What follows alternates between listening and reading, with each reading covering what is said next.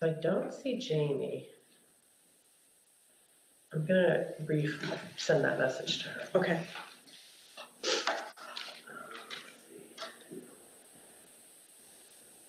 Find it.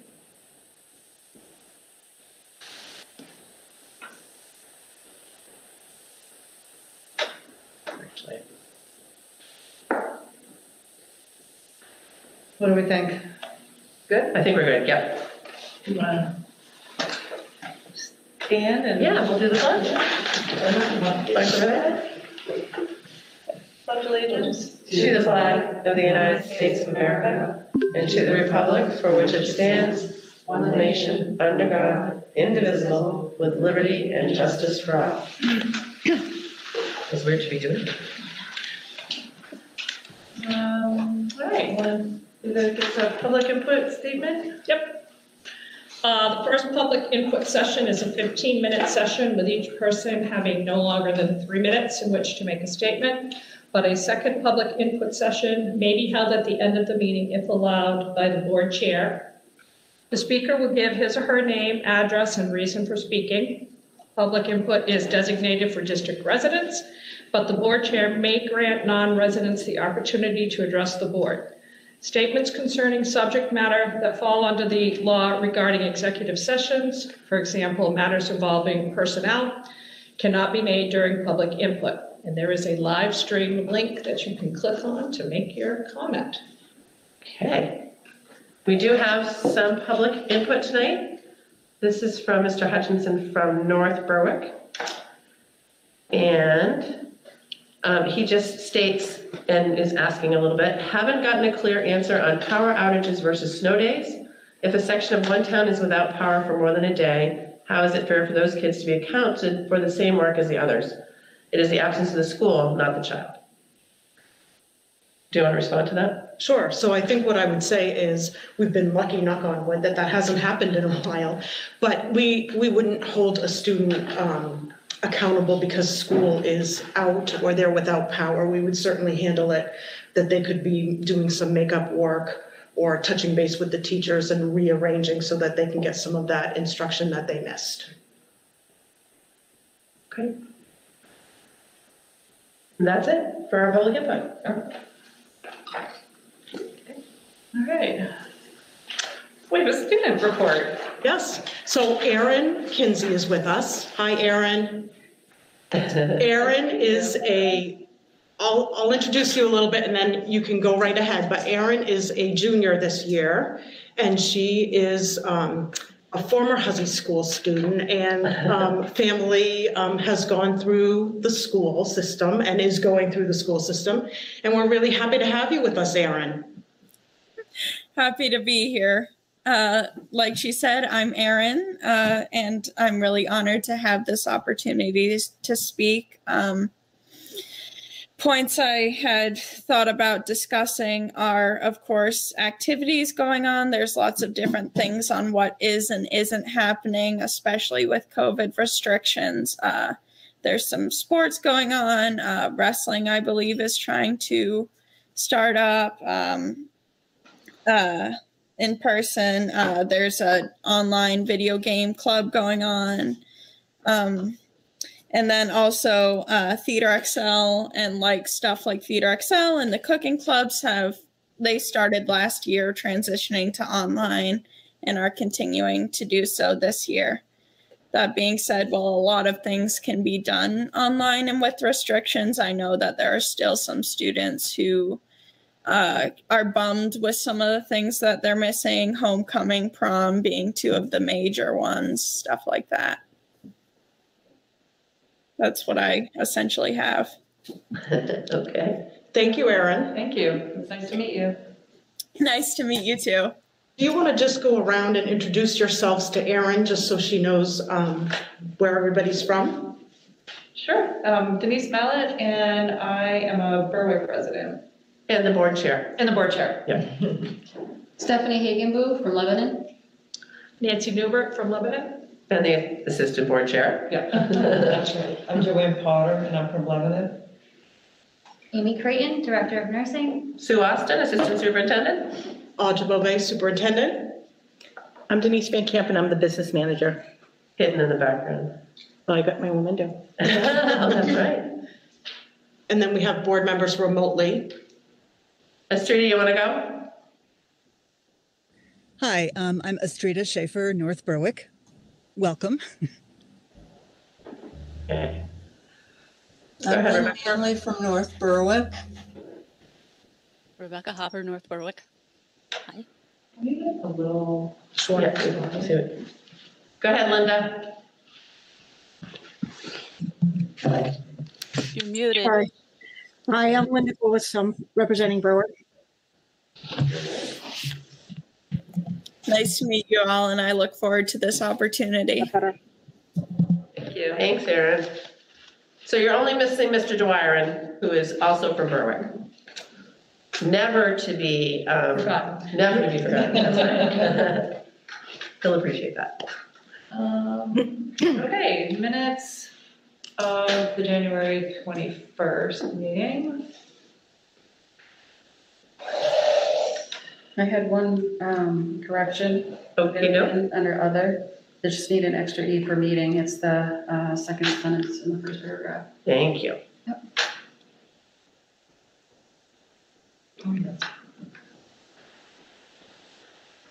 Alrighty. Under. Oh, gotcha. Fixed. Okay.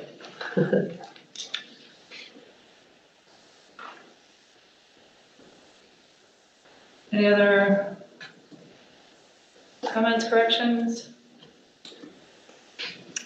You get a motion? I'll make a motion to accept the minutes as amended. I'll second it. All in favor?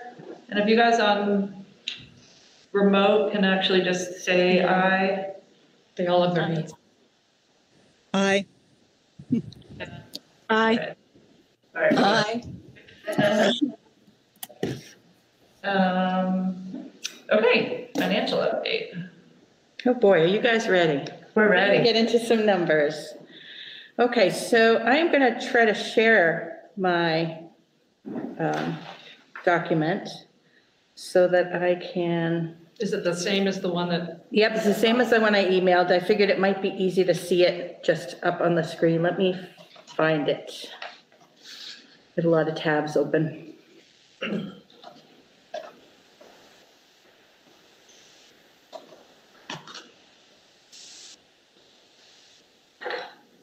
Keep the glasses on, I'll pocket that.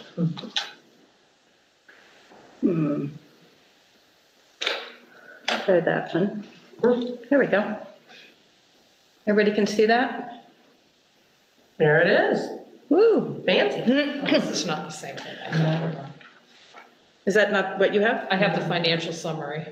Oh, this is the updates for. This is the link. Oh, I see what you're saying. Yeah, so that's not the first thing I'm going to discuss. So what I'm going to do is I have a bunch of things I want to discuss. The summary is one part of it, but there's a more scope to it this evening than just that summary. And it was in an email that Denise sent a half hour ago? The updates, yeah. So I shared the document with you. In addition, I emailed it in case one is easier for you than another. Okay. And the financial summary was attached to the agenda. This is a document that that I just shared and created. So there are a couple of things going on that we just wanted to kind of keep everybody in the loop on where we stand with different things. I'm going to start with COVID grant funding. So you're all aware that we received many different grants over the last year or so. One of the first, well, this wasn't the first we received. We received a coronavirus relief fund grant. It's called a CRF. That award was $2.3 million, as you can see here, and all of the money had to be spent by December 30th. Once we spent it, they have just extended that to June. Oh, we spent it already, so it's all good. That was the first one we received. We then received a second coronavirus relief fund. I believe that was in October that they notified us of that, and again, it had a December 30 end date, and we were a little worried if we could spend it. We spent every penny of both of them. They're spent, they're documented, and they really helped us out. The first one, as you can see, we spent on things like buses, vans, storage, hotspots, subscriptions, supplies, PPE. It was pretty much everything, and it kind of kept us going through the summer into the fall.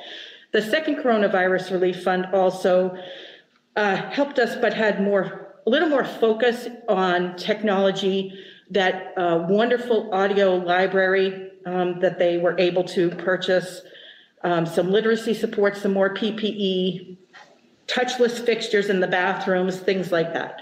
So there's a whole list here of things. And again, we were concerned, given the short time frame, that we were going to be able to spend it, given procurement rules and how many bids you have to get and things like that. But we were able to, because of the staff and the cost center directors and administrators, we did great.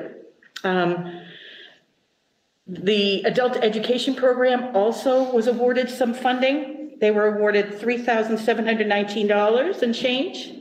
And they spent it on the kindergarten book bags that they normally do because they didn't want to go out and solicit businesses at this time. Some online high-set tests and some document cameras for their department. We then come into 2 grants. The elementary and secondary school emergency relief #1, which is called ESER.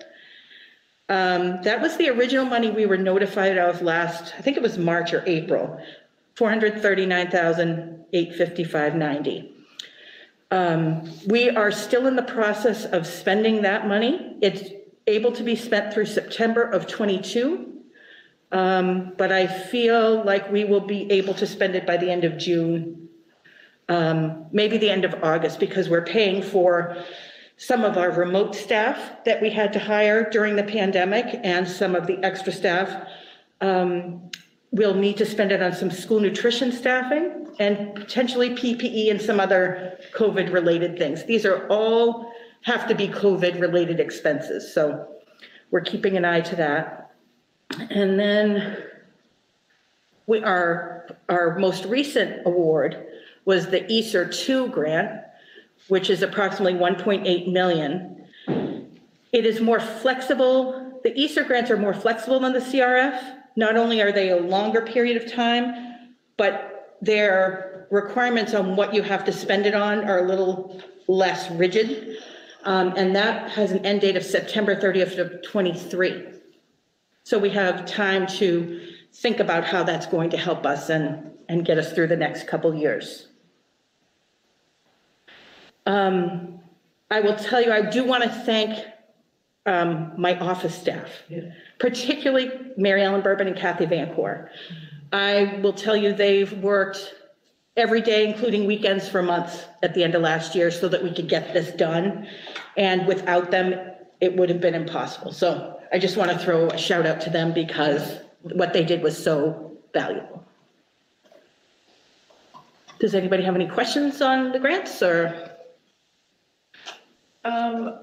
I don't know if this will be covered later in the financial update, but I'm curious to know, I guess, what impact this has on the general budget from this year. So if that's stuff you're going to cover later, that's fine. Well, it's a good question. The CRF funds, so those two at the top that are $2.3 and $2.4 million, they had to be spent on things that were not previously budgeted. So they had no impact on the things that were already budgeted. However, they were able to pay for items that made us able to carry out the year, really. They provided extra buses. They provided food delivery vans. It covered wages for all of these new teachers that we had to hire. All the technology, all the hotspots, all of those things were covered here because they were not in our original 21 budget. The ESER funds don't have that restriction. So if we decide that we wanted to move something there after the fact, again, it gives us a little more flexibility, but that's the biggest impact. So those saved us. We spent, again, what is it, $5.8 million on things that we didn't have to use local money for.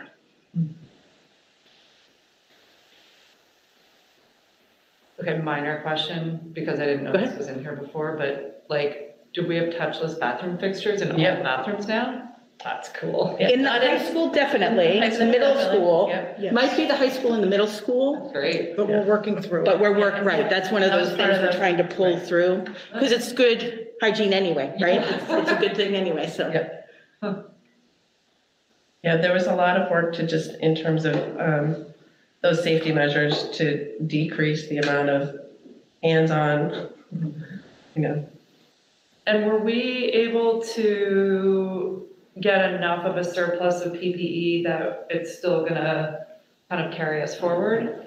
So that is our next endeavor. We, because we have to budget for next year and we have to analyze where we currently stand. After the grant, and I've spent the last few weeks budgeting, that's really part of my last budget effort, is to figure out where we stand with PPE.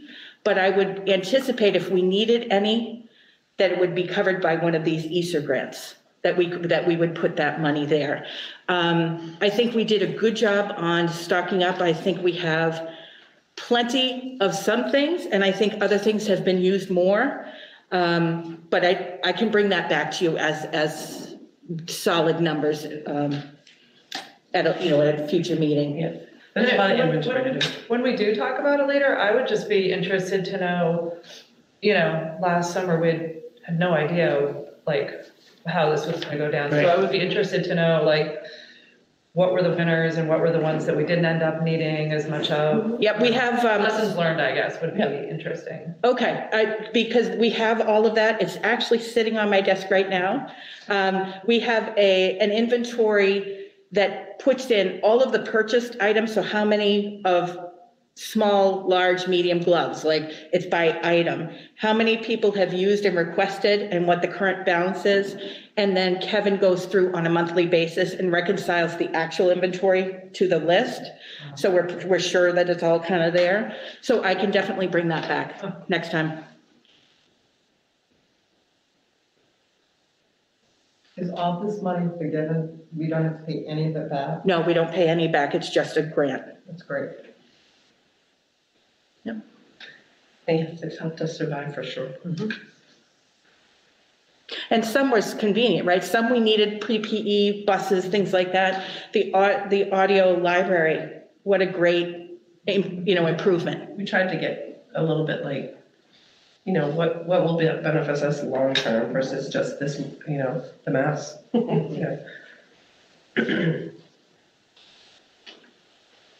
Any others? Okay. So on your agenda, I can't show both, but on your agenda was attached the December financial summary, which is the monthly report that you get. Just take 1 second here. Maybe I can stop showing that.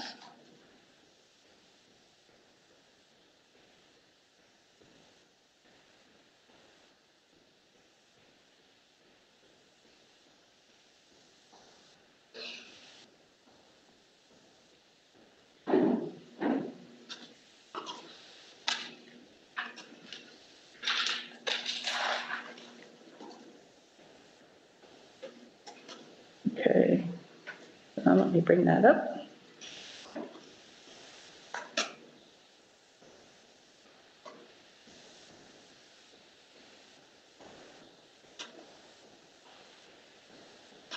I'm going to stop presenting for a second. I'm going to present the tab which shows it.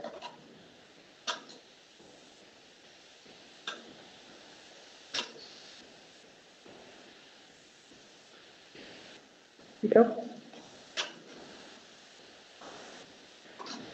So the revenue side here shows that, again, our state subsidy and our local tax revenue are on par with where we are in the year. The way I look at this is if I look down below the grid in the fiscal year and the school year, the fiscal year shows me that as of December, 50% of the fiscal year is completed. And when I look up at revenue, I see that 50% of state subsidy is remaining. Similarly, local tax revenue. That kind of tells me we're on track to make those those targets. And those really are, unless the town is having particular trouble or something odd is going on, those should really be in line. The fund balance to be used, it is available to us. We don't yet need it. And so there it is available to us. It's not something that comes in the door, it's already here. So that's why that looks like that. And then the other is all of the other miscellaneous revenues that we receive, bank interest, when we share positions with other districts, reimbursements, miscellaneous revenues, if we sell a bus and we get some proceeds, things like that. They're generally smaller amounts with the exception of shared positions with other districts. And some of those come in periodically. Most of what we received so far, I believe, are positions. And then as we go through the year, it kind of picks up a little bit.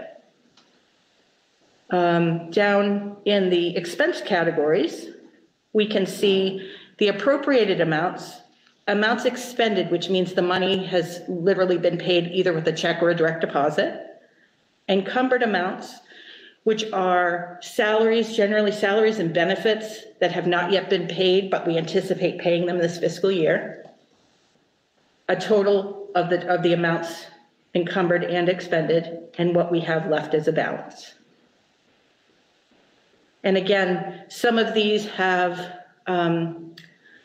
you'll see, for example, regular instruction has 7% remaining. That's because regular instruction largely are teaching and ed tech salaries and benefits. That's the majority of it. There are instructional supplies and other things, but based on the size of the category, there's most of it goes to salary and benefits, so it's going to be either expended or encumbered. Special education is similar. Most of those things are salaries and benefits as opposed to other things. Other instruction you'll see is 57% remaining. Again, based on the extracurricular, co-curricular, summer school, based on those things, they tend to incur a little bit in like November, December, and then again, May, June. So you're going to see a split there, and more will be remaining at this point in the year. And again, I kind of go down through the different categories like that, just trying to make sure that I think it's an appropriate balance given the time of year.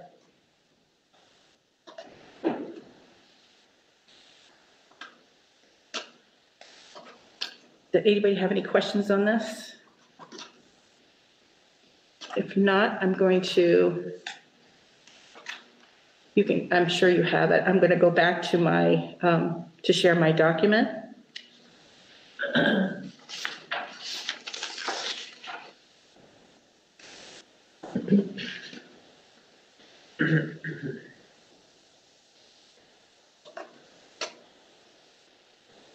Okay. So if you, the updates we have. So overall, it looks like we're good. There are some variances to the budget that I just wanted to remind you or bring to your attention. Revenue shortfall, we're going to have about an $85,000 shortfall in other revenue. That was that 400 and plus amount out there. The reason for that is we have decided not to collect sports activity fees this year, and there was a $50,000 budget for that. So we will not be receiving that $50,000. Similarly, given interest rates and such, our budgeted bank interest, which was budgeted at 50, is going to come in closer to 15, which will give us about a $35,000 loss in that line. Is that just because we have a different balance than expected, or what's? It has less to do with the balance and more to do with the interest rates that are super low right now. We are still at $15,000 a year. I think 4 years ago, we changed, the bank worked with us to change how we're earning interest and changed it to be tied to the T-bill. We had a little windfall then, right? We had a huge windfall. We used to collect somewhere around $300 a month. And now, even with this, we're somewhere in the $1,200 or $1,300 range. So it's still much more than it was before, but it has backed off where we were $40,000, $50,000 to the good. I anticipate that will rebound at some point, but we'll take this into account for our fiscal 22 budgeting.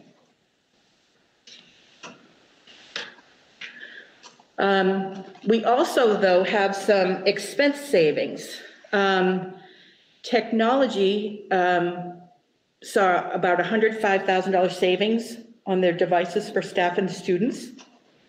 This was helped out by some of that grant money and different things that happened, but they were able to move things around to give us this savings for the year.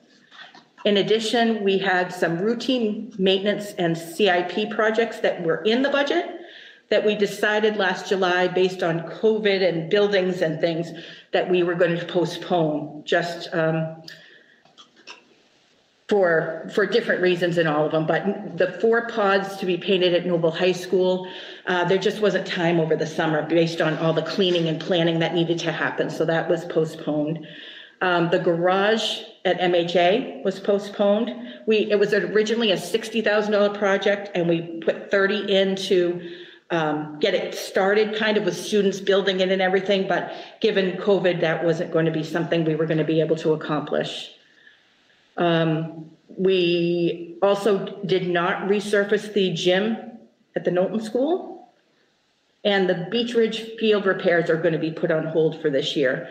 All of these things will be in the fiscal 22 budget to be done, but these were just not ones that were able to be done for a variety of reasons.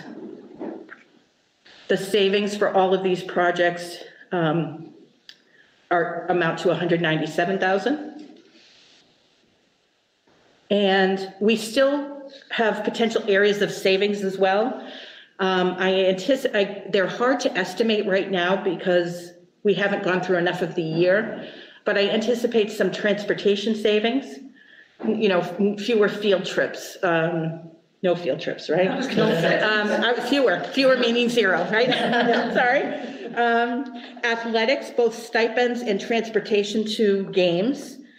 Heating oil, we've had a mild winter, but we still have so much of the winter left. I don't feel comfortable kind of calling that one yet.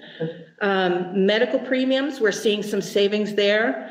But again, I prefer to get a little bit through the year before I count on them. So we do have pockets of other savings, but the ones I presented are the ones I'm confident on right now.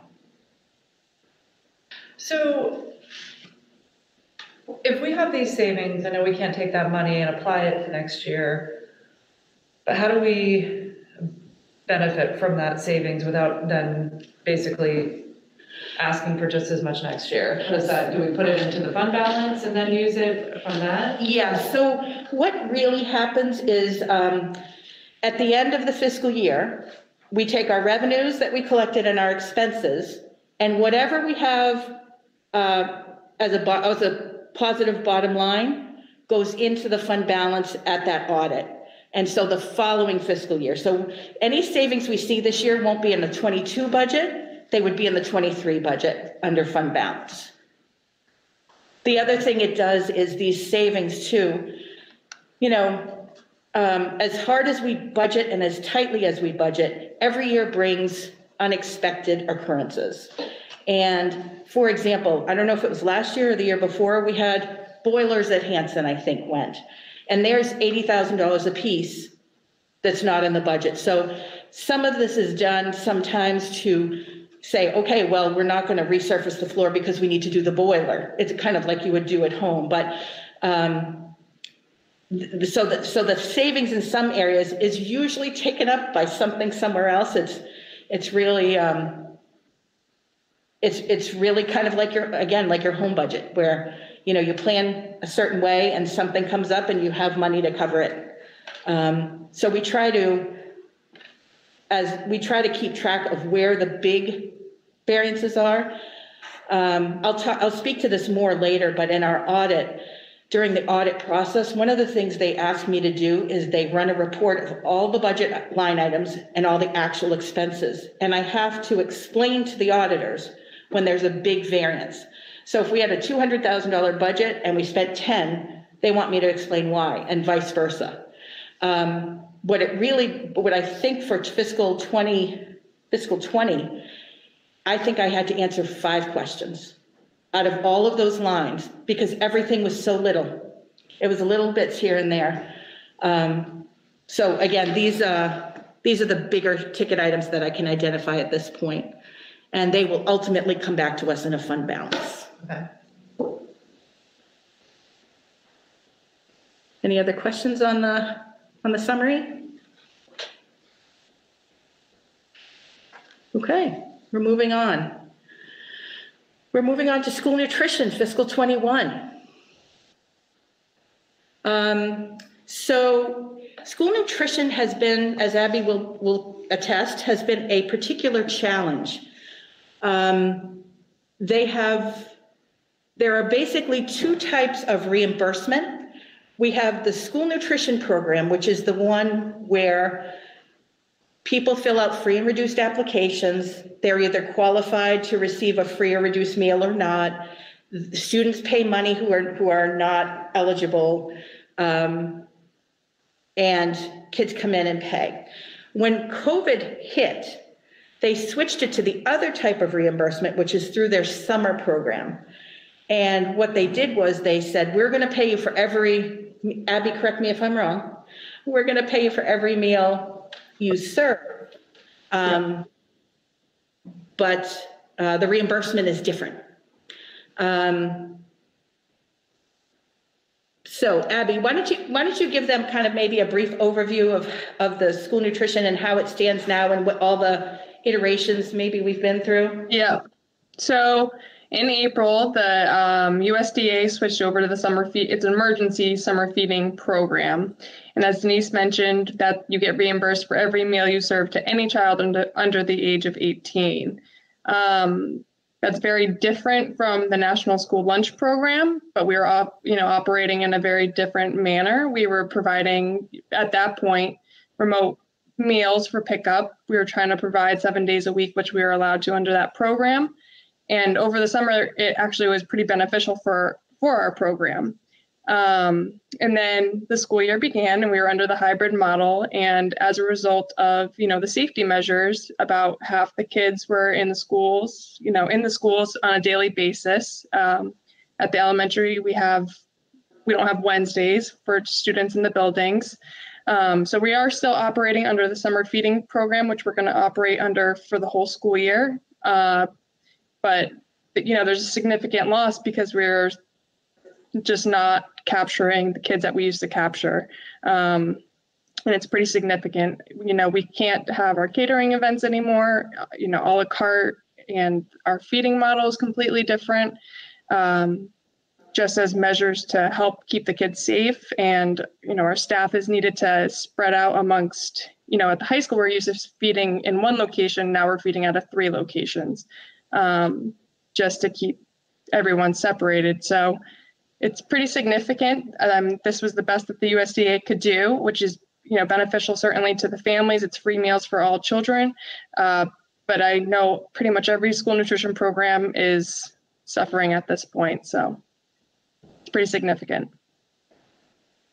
So what happened over the summer is we were able to make more money than we spent because we had certain number of staff feeding and having pickup by families, the different locations, and the reimbursement was favorable. Once we get to school here, that ratio it's off. We have more expenses to run these kitchens than we have meals being served and reimbursements being received. So they're asking us now, there are 2 different reporting requirements. School nutrition program, it has different reporting requirements for the state than the summer program or this emergency summer program. They're asking us to report by quarter. So the first quarter had all of those summer gains, and then the September where we weren't making much money, but the program was still in an okay spot. When we looked at second quarter, again, keeping our eye on it and knowing that it was a concern, but not able to yet quantify things, when we looked through December, Abby and I looked at each other and said, okay, we're definitely going to see a loss this year. Let's try to calculate what that looks like. So we worked together to come up with this estimated loss for fiscal 21 of $400,000. Abby, do you remember how much a day that is? Was it 2,000? It's about $2,000 a day. That's what our deficit is. So we calculated how many school days are left and what does that look like? And none of the CARES money or the ESSER money can cover that? So yeah, yes and no. So what I did was, the first thing I did is said, well, we budgeted $25,000 for contingency for food service in the 21 budget. So that's going to go to cover some of that loss. The school nutrition program at the end of fiscal 20 has a $75,000 fund balance that can be used to offset that. We're going to use ESSER funding from ESSER 1 funding for the $75,000 that we had not yet budgeted for anything else. We still have $20,000 in technology savings from up above and all of those things. We still have that, so that's there. Abby has been fabulous about applying for every grant she can find. So we have recently received another $5,000 Full Plates, Full Potential grant, which will cover some costs. We have about $112,000 savings from postponed CIP projects, and 88,000. I'm confident enough in 88,000 for medical premium savings. I think there's more out there, but I think this will cover it. So we're looking at the ESSER 1 grant covering about 75,000 of this shortfall.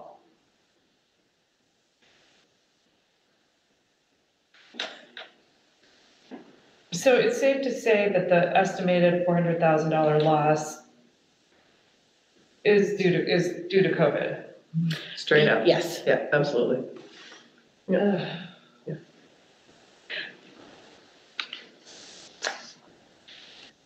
We operate just like many restaurants, as you can imagine. It's a pretty similar system, so it's pretty significant, with all the modifications that we have to make.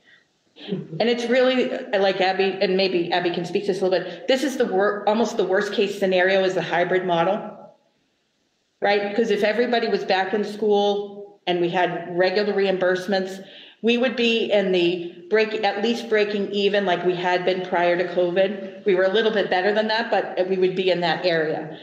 If everybody was remote, like last spring, that was still a good situation for us, Abby, right? Because we could determine staff and that sort of thing. But in order to run the kitchens in the buildings, we need more staff than that. And you have fewer meals served and more staff. Yep. And everybody's struggling with this, especially those schools that are hybrid and Yep, I don't think there's a food nutrition program at least not in New York County, that isn't sort of in the same boat that we're in right now. So the good news though is that we have the savings and the balances in some places to cover this loss for fiscal 21, and that's really the takeaway, right? We do have things that will make this so we can cover whatever loss that is. By state law, school nutrition programs are not allowed to have a negative balance at the end of the year. The school district has to cover whatever that loss is. So this will be how we go about it this year.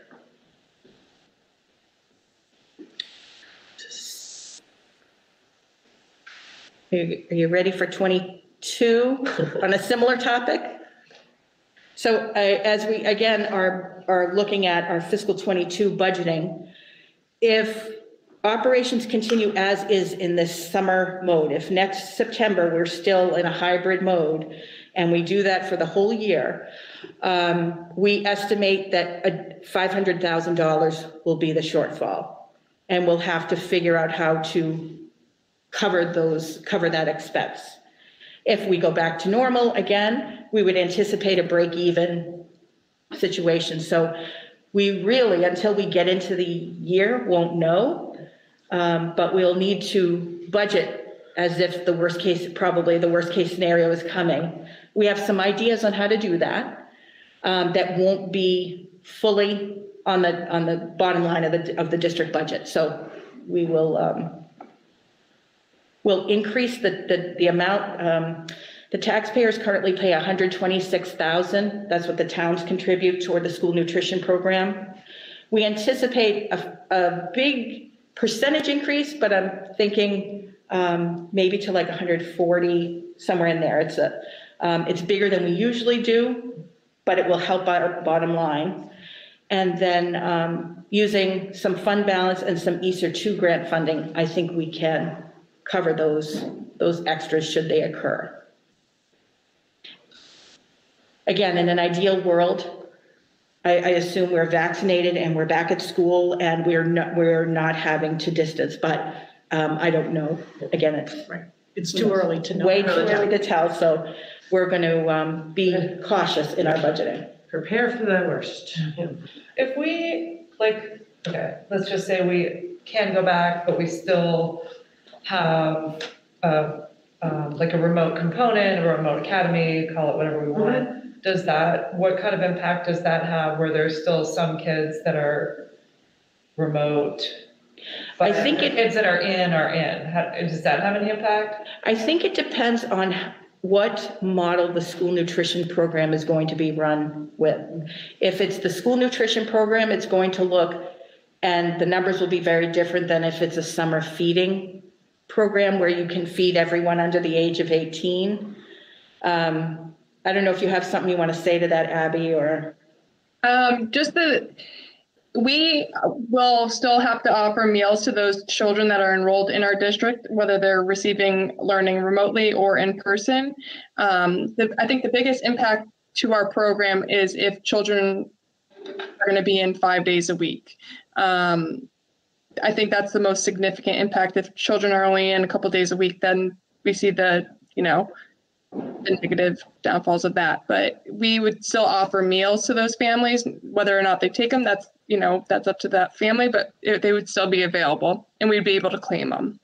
And again, to what Denise is saying, the National School Lunch Program, which we usually operate under, it's a lower reimbursement rate. So if the federal government chooses that's how our program is going to be reimbursed, that could have an impact on us as well. Or if they will continue to offer the summer feeding at the higher reimbursement rate and free for all children under 18, that changes things too. And there's really not any indication anyway as to what's going to actually happen at this point. So it's hard to anticipate that.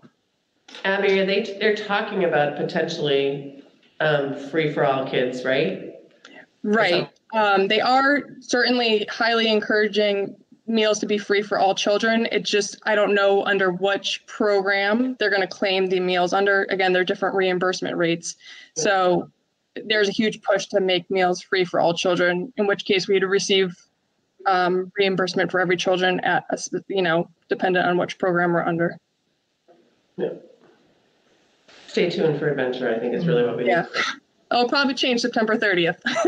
Yeah. Oh. I don't know if that answers your question, Denise, or helps kind of give some insight. Yeah. Okay.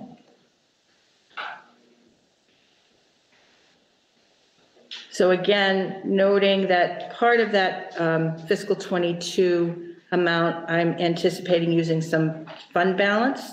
Let's go into the status of the audit, the fiscal 20 audit. So our audit is usually complete by December 30 each year.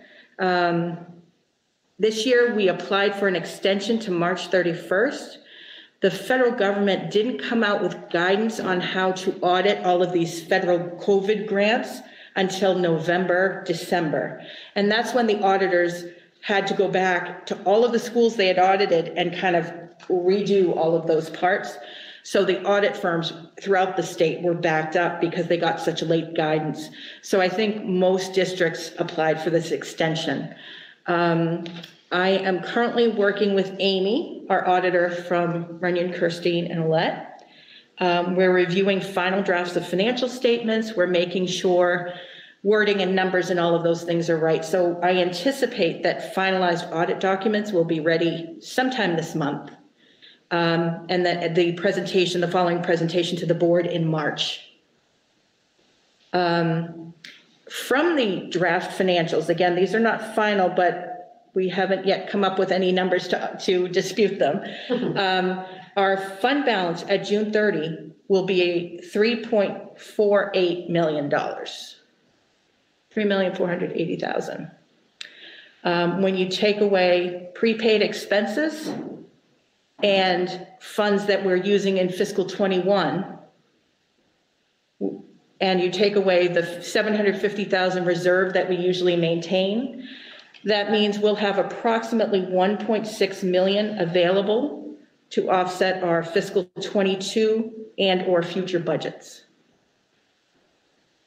So that's really good news. Yeah. We didn't squeak by. We have money to choose how we apply it. Do we apply it to school nutrition? Do we apply it to other big ticket items through the budget cycle? So I just wanted to let you know that that is there. That's good news. And we can have conversations about how that's going to go. And then also related to fiscal 22, we received on January 25th our subsidy numbers. And if you remember, they told us to expect about a 10% reduction, which was about $2 million. And the preliminary subsidy was a reduction of only 367. Only, I say, but. Yeah. Total? Total. Or reduction? Oh, I thought that was just for 1 month. No, the whole thing. For the whole thing. I know. Doesn't it feel good to be happy about? Be happy about 7,000, yeah. I think the state does it on purpose. We're just going to prep you for the worst. Right. But that is, that was a benefit. Crazy. So again, we're seeing some things that are challenges, but we're also seeing some good things that are helping us kind of get through these financial times. The grants have been instrumental. A decent fund balance can be used as we see fit. That the subsidy was not as big as expected is a very good thing. So I'm feeling pretty positive as positive as I can about where we are and where we're going to be as we go through the next year. Now, that said, we do have lots of unknowns, right? We don't know how things are going to go, and we're going to have to budget for things like PPE and those sorts of things. So it's a good place, but there are big ticket items. The other thing to remember, we also spoke recently about going out in November. Yes. We spoke about going out in November for the building additions. And we also, with the SRRF, know that we have an overage that we'll need to cover, a significant overage in the price of those projects, which was about $500,000. So we have big things coming. So, but I think the ebbs and flows will get us through.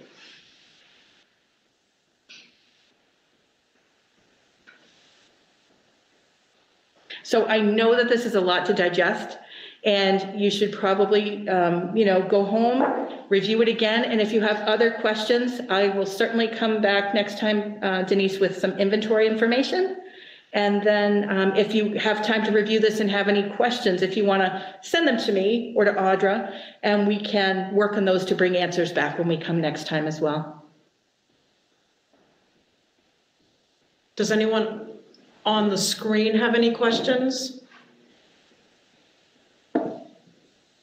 There's no, they're shaking no. Okay. Okay. Any other questions? This is good to have it all in one place. It's Yeah. Yeah, This is great. I'm glad it's helpful. concise and all together, so. I'm glad it's helpful. And again, any questions, happy to answer. And I just want to thank you, Denise, because it's a massive, massive job here. It's been busy. It's been busy nonstop, just like you said with Kathy and Mary Ellen, you're right there with it, so, thank you. Great job. Yeah.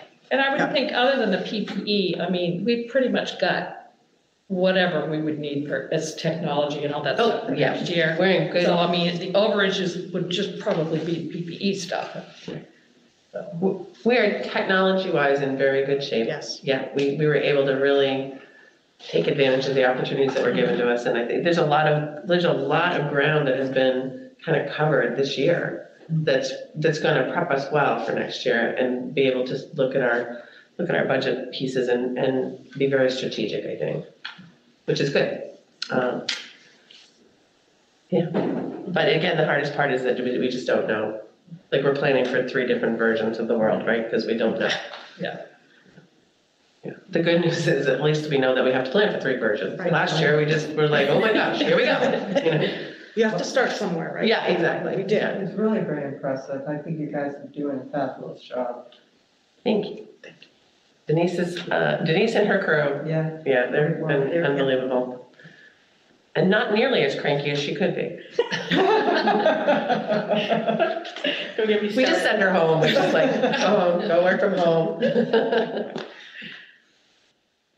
All right, I'm going to stop sharing. Thank you, Denise. Yeah, you're welcome.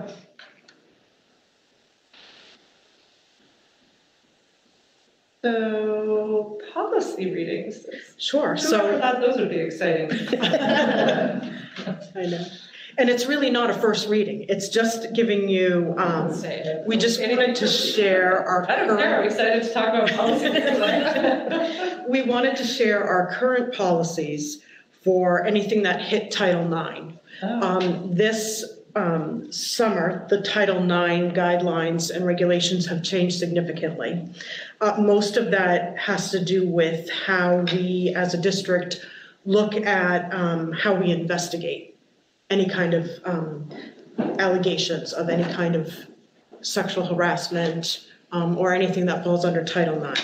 So we provided those for you to look at, but our policy committee will look at the new policies, and then we'll come back for a first reading. But this was just to give you kind of an update on where we are with our current policy with that.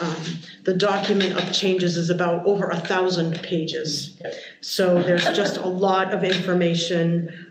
They've really honed in on the definition of what sexual harassment is, and as well as the procedures that the schools need to follow to investigate properly. I think there's a real tight investigation process that hadn't been present before. We've always done investigations, schools have done investigations, but this is going to be pretty prescriptive and subject to change with new administration as well, which is what we've been told. Yeah. So our policy committee will move ahead with the first readings of those policies and we'll bring it back. Just so you are aware that those are the ones, our non-discrimination, harassment of staff, harassment of students, and then those pieces that go under it, the complaint procedures. So that's upcoming. Yeah. Can you just remind me, who's on the policy committee again? Astrida. And Joanne, I think, right? Oh, no, Joanne stepped off. Stephanie. Oh, it's Stephanie. Yeah. Joanne. Do we have any, as far as I know, we don't have a meeting scheduled. Can we do that real quick? Yeah. We can. So is it just the 2 of you guys? Yeah. I think so, okay. All are welcome, Denise, if you'd like to join. Honestly, I would love to be on the emails, and if it's something I could dial, Okay. just reading it straight in the day, if it's something I could dial into just to hear it, I would love to. But it's probably not something I can attend in person, just time-wise. Well, I would be doing everything remote myself anyway, so. Sure. Yeah. Well, yeah, keep me on the emails. Okay. I think Astrida was looking for a time right now. Do you want to grab that? All right. Do you want to look at next week or? Sure. Yep. Okay. Stephanie, do you have a calendar handy or do you want to do this after? We can do it now. Okay. Let's go do it. Might as well, no template present. Okay. I'm pretty much wide open except for Thursday. Thursday is getting all 4 cats to the vet day. Okay. That can take all day. That could take all day. I could take a week. One a day, I couldn't do one a day. I figure if we do them all in one day, then they'll all be angry at each other at the same time. That's right. That's a good strategy, Estrida. Monday, Tuesday, Friday, I've got clear. Okay. Flexible, I should say. Do you guys mind do you need evening or daytime's okay? Daytime's okay for me. I do ahead. Okay. Pick a daytime for you, Audra. Wednesday. Does Wednesday work? No, I can't do Wednesday or Thursday. That's right. Thank you. Monday, Tuesday. Yeah. Monday's better than Tuesday. Monday, I have something at 10 o'clock and otherwise I'm open. Yeah. You have a 1? We have the one, right? We have the Patty update. Okay. 2 o'clock. Sure. How about 2 o'clock? Okay. Sounds good. Wait, the 8th. Yep. Hold on a second. Do we have I'm looking. 2:30? Don't we have the NHS feedback? That's a little flexible with the start time. Okay, perfect. Yep. Okay. I just don't know how long this is going to take. That's a lot. There's a lot to go through. We could probably do 1:30, and then that would give you. Okay. Can 1:30 work for you guys? Yep. Okay. All right. I'll send out invites to you all. Thanks. Thank you. And now do we want to go right into the educational programming discussion?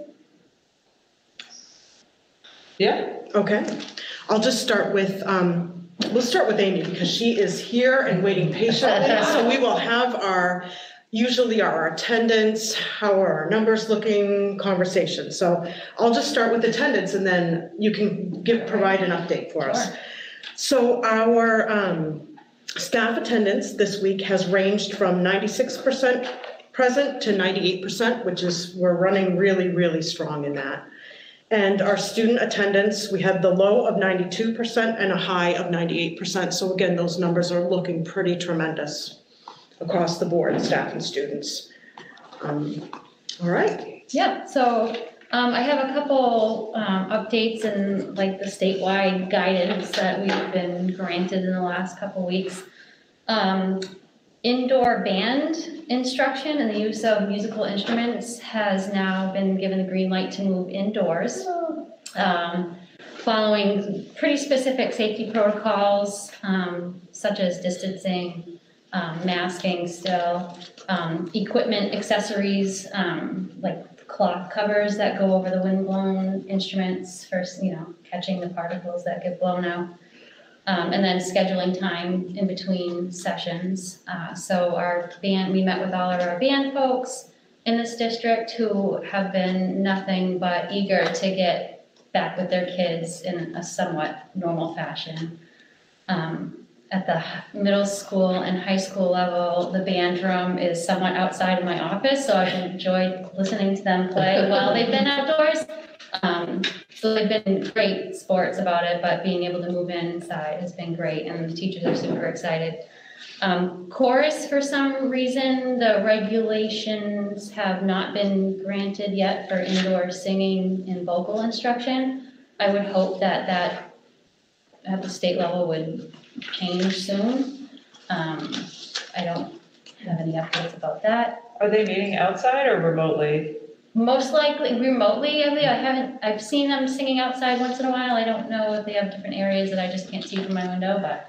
Or depending on how cold it is outside. Yeah, so they're definitely doing as much as they can remotely. Have we looked into purchasing any stuff, PPE stuff specifically for the instruments and the special? Yeah. We already have all that. Those Masks exist and all already? that stuff. Yeah, they have the Bell, what do they call them? Bell covers? Yeah, the ones Yeah. that. Yeah, so they're, looking into getting all that, and puppy pads for the spit valve, Yeah. disposal, all that good stuff, so. So even with the masks and stuff, they're not gonna let them sing inside, or? I guess. So far, the state hasn't lifted that regulation yet, so I'm sure it will happen at some point. I hope so.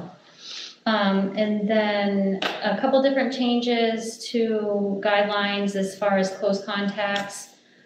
Individuals who have had documented COVID-19 infection who are then exposed to a positive case will not need to quarantine so long as it's within the 90 days that they've been diagnosed. So it's kind of like a free pass if you've already had it for 90 days. And then individuals who have completed their COVID-19 vaccination series who have been exposed to a positive case will not have to quarantine either. So that means that they've had both of their injections and it's been 14 days past the second one, so it's had time to kind of take effect and cover yourself. So not that that will affect us in the school setting anytime soon, because teaching staff is still not on the list. Has our nursing staff been able to? Yep, those who have wanted the vaccine have been given the opportunity. I go for my number 2 tomorrow. So I heard that the second time around it might not be as pleasant as the first, but we'll see. It's a Friday. It's a Friday, so I will. So you have a great weekend, right? Yeah, exactly. So that's pretty much, what I've got now, unless there's questions. Well, so one of the questions that Ostrita had was whether there was any change in guidance in masking. Have you seen anything coming along? There hasn't been anything. I know that Dr. Fauci at the national CDC level had made mention of double masking, but as far as it being required at this point, it's not. The guidance still stays pretty strong with, it should be a double layer. So if you're wearing a single layer mask of any sort, plopping another one on top of that is absolutely encouraged. Also, the masks that allow for a filter insert are, widely available, and having a third layer is better than 2, but it's still not, it's not in the CDC guidance as of yet. I think they're probably looking at the data for the new variants and how this, extra layers might combat that, but there's nothing really out there quite yet. But so definitely like the 2 layers fitting snugly, nose and mouth, are still the gold standard as of now. Thank you. And then one of the questions that I know that I ask every time you're here, I still can't believe that it seems like everybody has access to testing except for schools. So is there any talk about any additional, I know we have this limited stash that we got and what we're using that for, but it seems like outside of school, anybody could go get tested with, half an hour notice. Is there still no conversation about allowing schools or staff to get access to testing, or athletics? There's just nothing coming from the state around that? Not at this point. I think that because it's so readily available in the community and families are having a super easy time, especially with the Walgreens that are offering it now, CVS, it's a simple online registration process and you can go get it done.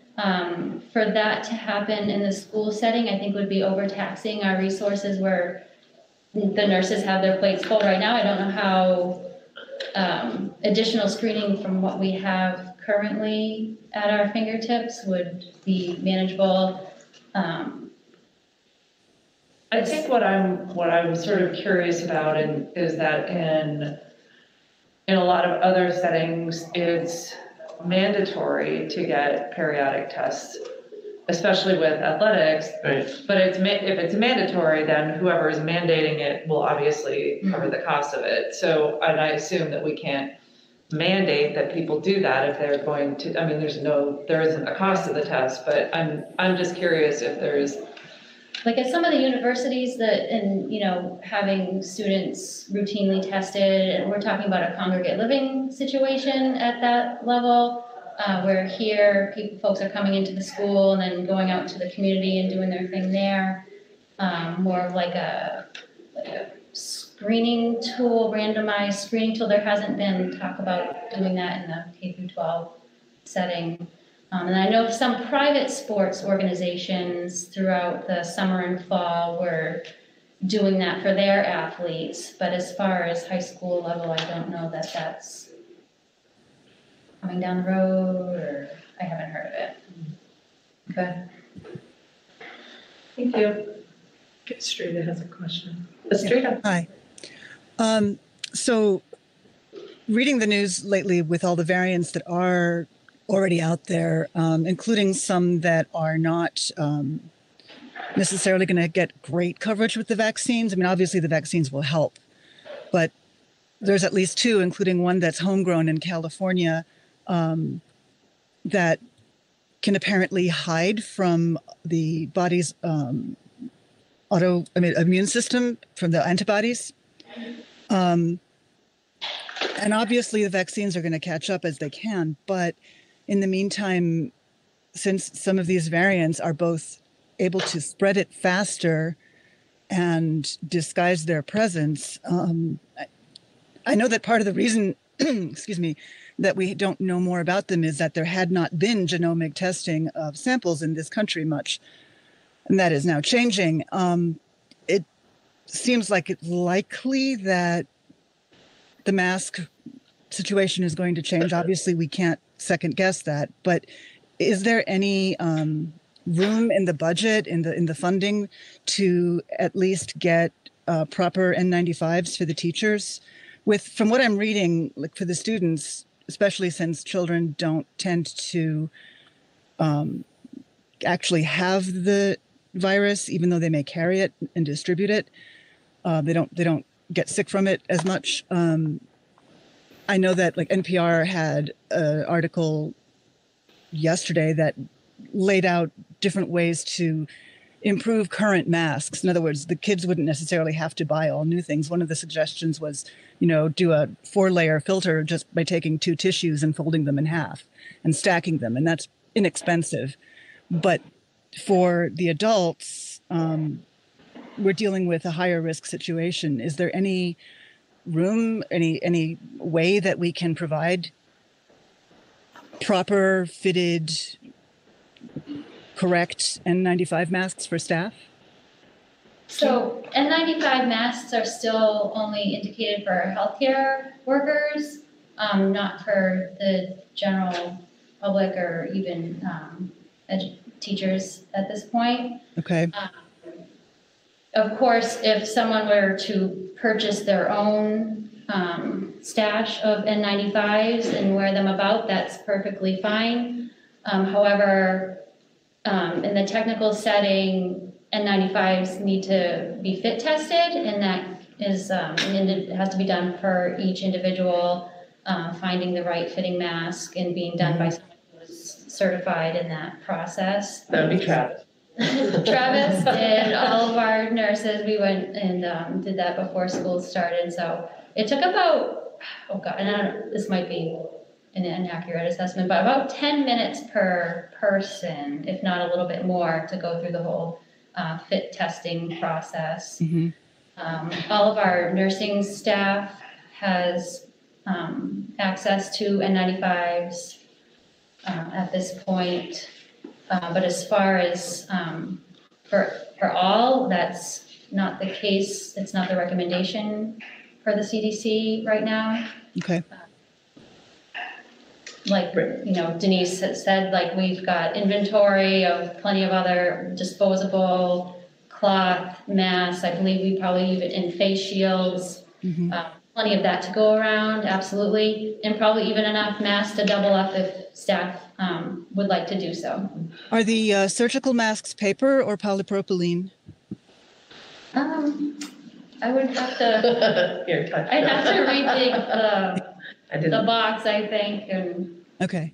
Because they're saying that the polypropylene ones are I think we might much safer. have a little bit both. Okay. There's stuff that we purchase and there's I also think this is stuff that. polypropylene. I think so. These are polypropylene. Yeah. One on my face. We also have shipments that have been provided by the state too. So Awesome. a few different options. Yeah. Thank you. Yeah.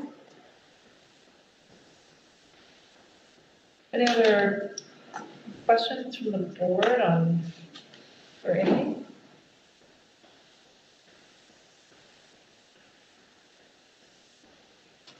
Okay. Thank you. Okay. I'll continue with the educational programming, but because we're heading into the week before vacation, and I know, Denise, you asked this last time, our recommendation is that we move ahead 5 days prior to vacation. We're not expecting, right before our December break, we were expecting some travel, potentially some families that were getting together in some other social situations. But we are feeling that we are going to be able to make the 5 days before vacation and make come back right after vacation. But we will certainly hear from administration and school building nurses. So if there's an issue or issues coming up at certain schools, we'll be able to have that information during the week. And we do have the Super Bowl coming up on Sunday. Yeah. And even though the Patriots are not playing, Tom Brady is. so that is gives us a little pause, but we also know that we have the 5 days here. So that's our recommendation. I would make note of that, February vacation, certainly people are planning on traveling, which is fine, but the Maine state travel requirements still stand. If you're traveling outside of Maine, Vermont, New Hampshire, the requirement is to either quarantine or produce a negative COVID test prior to returning to schools. It can be one or the other, it doesn't need to be both. And the test just needs to be done within 72 hours of returning to Maine. So somebody, I think it was earlier today, had posted on the parent Facebook page, can someone point me to the guidance on travel? And I wasn't home, I just did it from my phone, and I said, I think look at the Maine CDC, because we're following that. I probably should have checked with you first, but no, absolutely. I don't think we have anything specific on our website. We're just leading people to that. Yeah, I copy and paste that link lots of times and. Okay, but I don't know if it's, I don't know if it's worth it to send a reminder, yes, we will. Your next communication, just sort of. Yeah, as a reminder, yeah. Here's what the guidance is. We continue to say this, but our families have been very responsive to the prompting and the reminders and just all of that. I feel like we've got really great communication. Our schools have really great communication with families on that. So we will send something out probably the week before, and then just as a reminder, right when we head back right in after break. Honestly, I like that people are asking. Yes, for sure. No, people have been great. Travel planning, right? To know what I'm doing after. Right. That's good. Good. So just a few more updates under educational programming. Athletics, we had our first official meaning conditioning, but a little more skills. That was supposed to happen on Monday, but we had to make the decision to not have after-school activities because we have students driving, and we weren't sure how quickly the weather was going to impact the roads. But since that time, today they did really well. They were very excited to head back out and do some practicing. Really strong following of the guidelines, and that was something that we said that there were no excuses. It was just everybody was going to follow what we need to follow, and that's happening, and that's really good. So they are. We're coming up on next week and then February break, and sometimes during February break, we have had practices. There have been some games sometimes during our February breaks. So we'll be talking with all of the local areas around us about any kind of getting together or any kind of more formalized, like basketball or something like that. We'll be talking about that. And then transportation. So one thing, I'm just going to read you what Brenda wrote. There was a bus route in November in Berwick that was eliminated. And to manage that situation, we moved some of the students from the particular bus route to other buses. And we could handle that, no problem, with how many families were driving and dropping their students off. But what has happened now is that as families have seen that the systems in place are working, more parents have requested that their students be transported. And we've also had a little bit of change we've had quite a few move-ins actually. And then we've had students, when we made that last shift to say, do you want to go from remote to in person or in hybrid, we've had families do that. So Huzzy, particularly Huzzy, has had to have a couple of shuttle runs in because the children are at Huzzy. And so Brenda has hired somebody to pick up that run, that bus run, and after vacation, they will eliminate the shuttle runs and just have that route running again, and that will alleviate that. There was some delay in notification of families, and Brenda has problem solved that through our transportation office so that when this newest change comes forward and that route gets reinstated, there's a better mechanism for communication for that. So we just wanted you to know that piece so we got a bus driver. That's it is huge. So those are our updates under our educational programming. One question on athletics. Did I read that wrestling is getting pushed back to not having the same starting time, or did I make that up? They were starting around, I think it was February 22nd. Yeah, they were later anyway. Yes. Yeah, yes. They're allowed to, we've allowed them to do conditioning. Yeah. But the actual, more specific stuff. The close contact. Right. It's a pretty close contact sport. Yes, yes, right. Okay.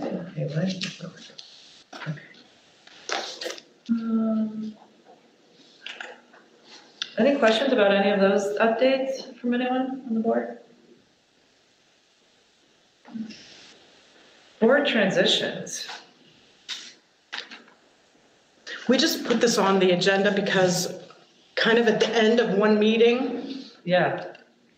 So we just wanted to kind of, like Astrida at that meeting said that her term was up and not running again. So just kind of wanted to revisit that and just hear what those what the plans are for, I think, Travis, Joanne, and Astrida. Was Travis still up in the air? He was still up in the air last I knew, yeah. Okay. How strong on him. I'm sticking with what I said that time. Just I have too many things going on with older relatives and actually with my daughter. So there's only so much. I'm the meat in the generational sandwich right now, and I just can't take on anything extra. Yeah. Well, thank you for hanging in for this year, Joey. Astrida, thank you. But I'm actively looking for someone to I think it's really important to have some new blood. I've been on a long time. I loved it. Yeah. But I think it's really important to have new voices. And I think it's important also to have someone that wants to be here because they care about the education of our kids. And that's got to be the main focus on how we can, give the kids the best opportunities to be successful. So I'm calling people and asking people and trying my best to find someone. I have too. What are successful ways that you guys have seen in the past to generate interest in? The superintendent calling you and saying, right, would you please, that's how I ended up being on Paul Andre. He called me and it's like, mine was Sue every couple of years. Right. Oh, hey Denise. But I think sometimes you need someone like the superintendent to know that, they've got faith that you can do it. Because I think people are just overwhelmed that this is a huge job, and I don't think a lot of people realize how much is involved in this. And I think just having someone like Sue or Audra picking up the phone and saying, I think you'd be great, could you just think about it?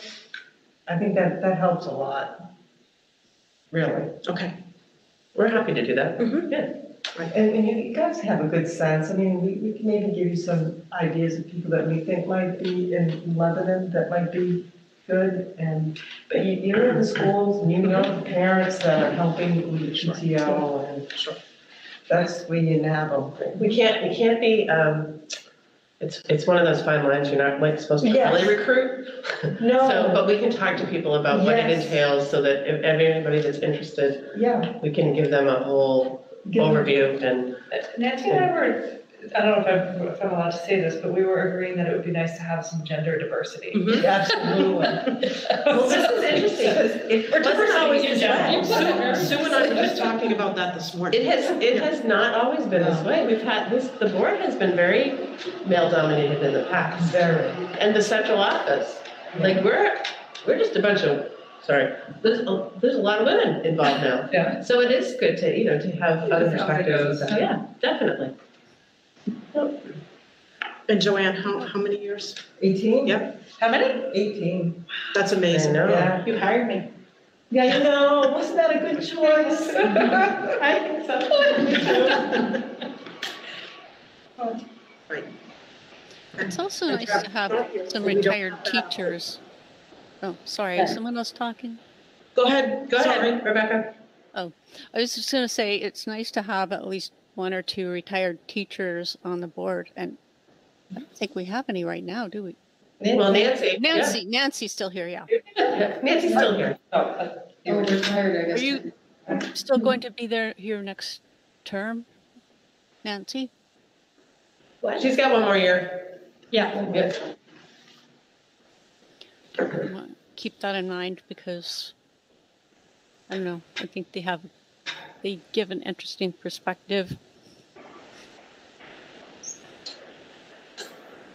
Absolutely. So spread the word, I guess. Yeah. In conclusion. Mm-hmm. Do we have any employment news? We do. We have a retirement, and it does not need a motion, but I just would like to bring it forward.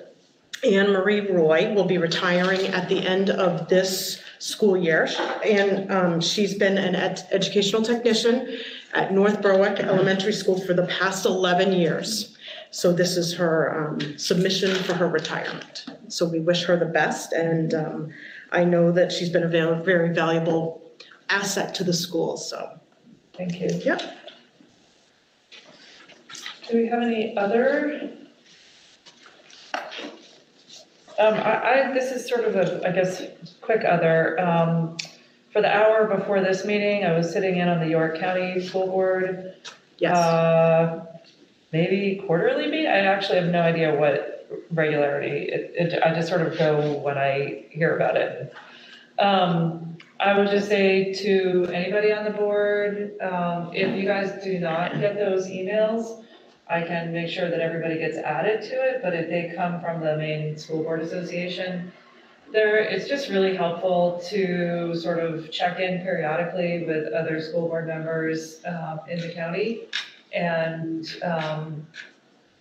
I kind of thought everybody got those, but if you don't get them, I can add people, I can ask them to add people, but and also just, I mean, I feel like I've said this a few times, but the main school board is, so the MSBA, I guess. Yep. I just feel like they send a lot of good programs and information our way, and I would urge people to read the emails.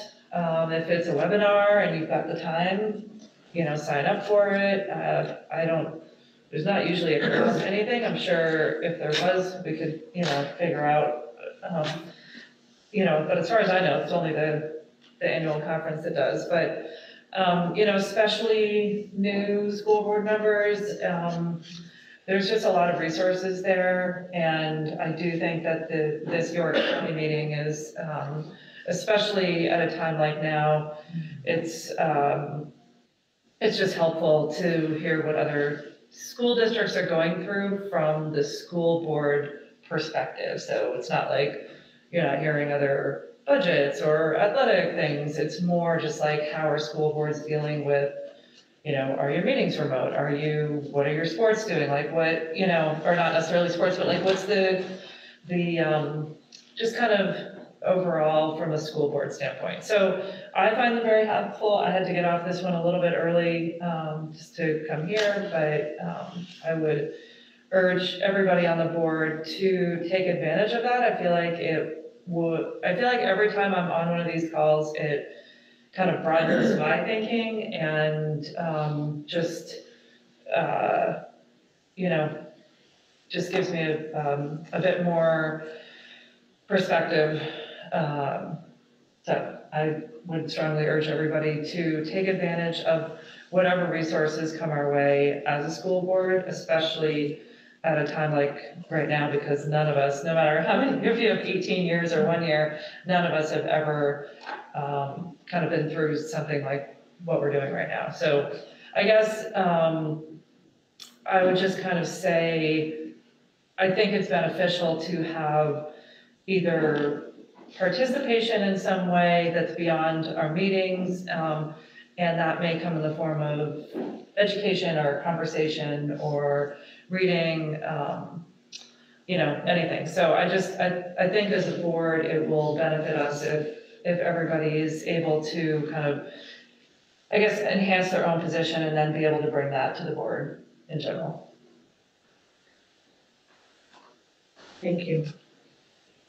Do you want to send me that link so that I can just put it in the minutes too? Yeah, and also with that, tonight they had actually mentioned a couple of books that a couple of the board members, which had and thought were helpful, and I'm surprised they didn't ring a bell for me, but I was gonna see if we could maybe get a couple of copies. For sure. If not for the whole board, at least for like the chair and vice chair, and then we can pass them along or something. So let me get those, Sue, and then I'll send you all of that. Okay, sounds good. There is a budget for board supplies and books and things. Yes. So. Yeah. Mm-hmm. Yeah, there were just a couple of books, and one of them that they recommended was like for any new chair, just a reminder of, how to run a school board meeting and making sure you don't forget a couple of, points of order that are important, but, for anybody who's new at it, you might not know. So, I'll get all that and I'll send that around. Thank you. Any others? Just future reminder for, I can't say the name, but you know who I'm asking about for update on that student? I asked a couple meetings ago, just a reminder for that. If you want to do an email, that's fine. Okay, we can do that, yes. And I was just thinking, can we put on our town page about the school board position? Oh, sure. Yeah. Everything is so, hard, you don't see everybody around anymore. It's like, it's much harder to get word of mouth around compared to what it used to be, so that might be a good way. I know a lot of people like to go on there to check the latest. I've got to go into the town office anyway next week, so I'll pop in. Okay. What about looking at the BCTV? Maybe they could do like an interview with Audra or Sue just to talk about the board in general. Mm-hmm. Yep. We can do that. Is she BCTV still? Yeah, I think they are back up. They are. Okay. Mm-hmm.